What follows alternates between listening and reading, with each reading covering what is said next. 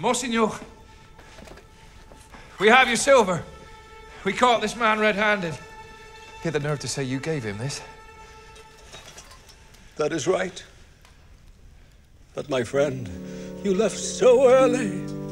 Surely something slipped your mind. You forgot. I gave these also.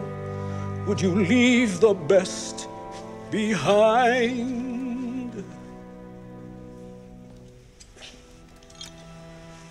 Monsieur, release him. This man has spoken true. I commend you for your duty. Now God's blessing go with you. But remember this, my brother. See in this some higher plan.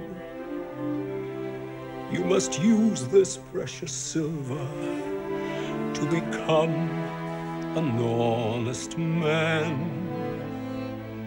By the witness of the martyrs, by the passion and the blood, God has raised you out of darkness. I have saved your soul for